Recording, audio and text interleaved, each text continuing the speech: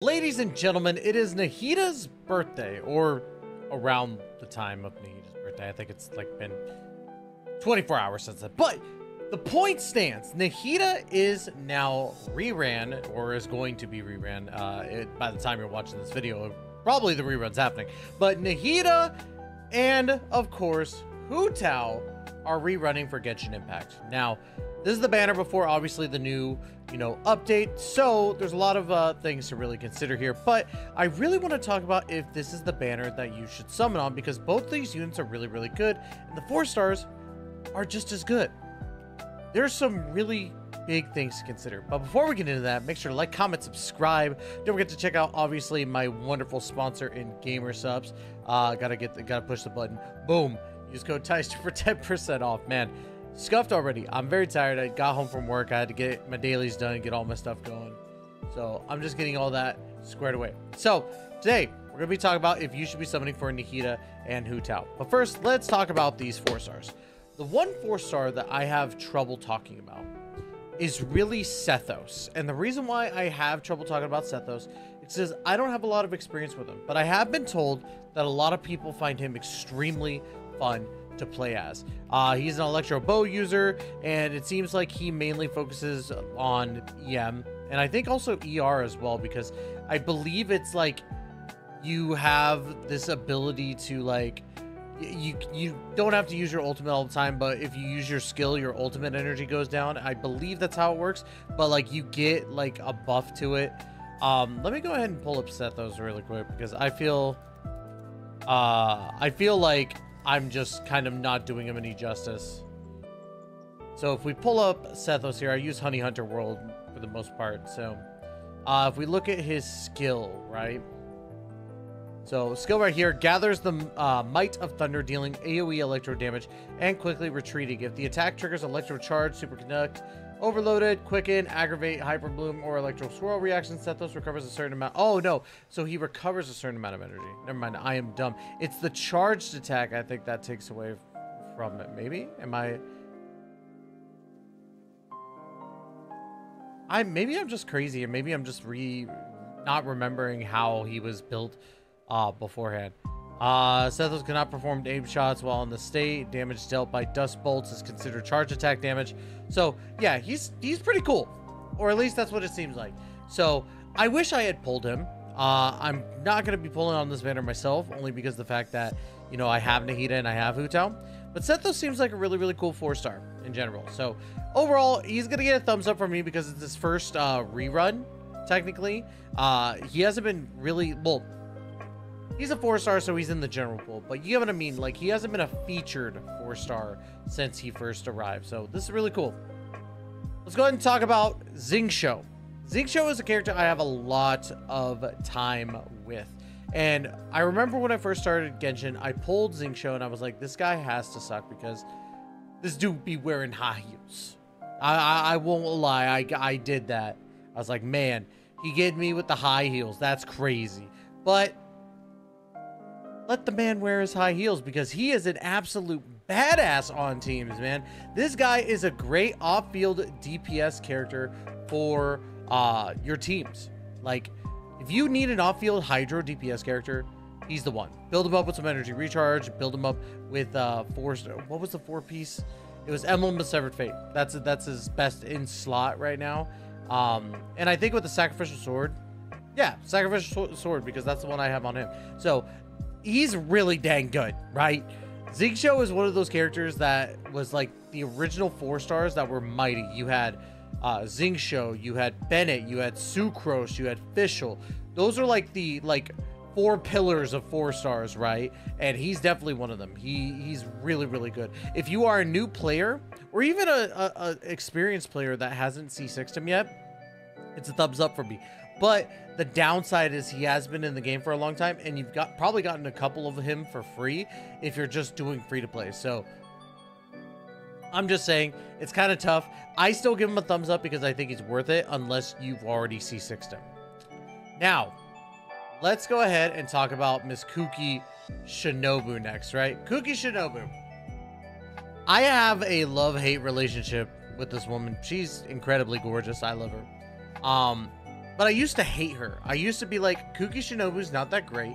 And I'm willing to admit my faults. I even had a guy way back when I did my Kuki Shinobu build guide that was like, Tystra, you're not building her correctly. You're really just doing a horrible job at showcasing this character. In which case, I gave him a lot of crap. But I admit now, he was right. I did not know how to build Kuki Shinobu properly, and I gave her a lot of flack. She's great with the heals. She's great with the actual electro application, which is great for aggravate teams. And so she has become that staple aggravate 4-star user. Now, granted, her kill is not built around aggravate, but it's the fact that she can channel it. And you get the heals on top of that, so you can keep your characters out there for longer because she's just that dang good. Overall, Kuki Shinobu, if you do not have her C6, she gets a thumbs up from me. She has been out for a little bit, mind you, but she's still really good.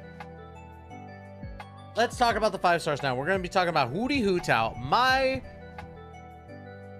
favorite. Just kidding. One of my favorite Pyro DPSs. Hootao is so absolutely adorable. The art I've seen has been freaking crazy with her, right? But the fact that she's still regarded as one of the better DPSs in the game. Now, granted, before anybody comes into the comments and starts flaming me, I said one of the better, right? There are plenty of DPSs in this game, and she's definitely in the upper echelon, not in the mid or lower echelon. Hootao is still really, really good. When you think of Pyro DPSs, I think she only gets beat out by Arlecchino. I mean, Yoimiya can sometimes put out more damage than her, but I think it really depends on the builds and who's the, like, versus to versus. But I think Hootao is just one of those characters that you're safe to play as. If you have not pulled her, I highly suggest doing it because she's absolutely 100% worth it. I have her, I think, C1, either C1 or C2. And she's always fun to play as. So, Hootao gets a thumbs up from me, right?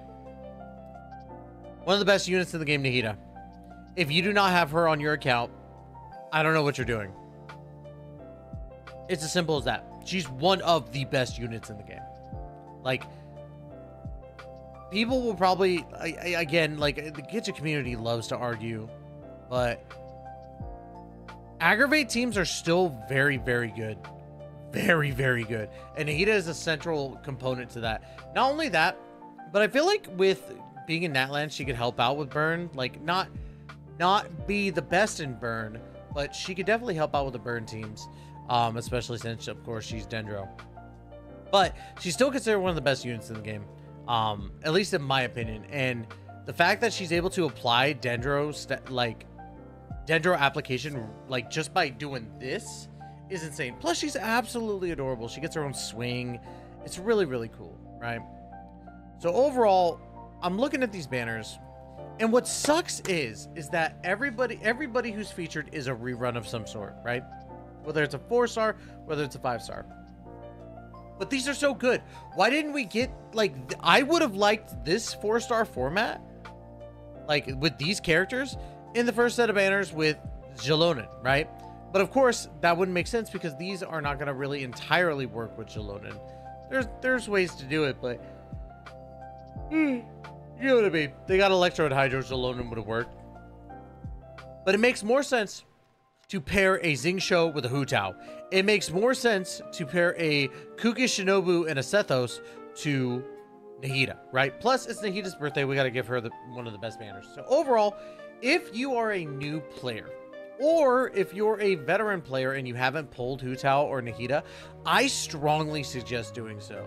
If you're wanting characters that'll last you on your account, right?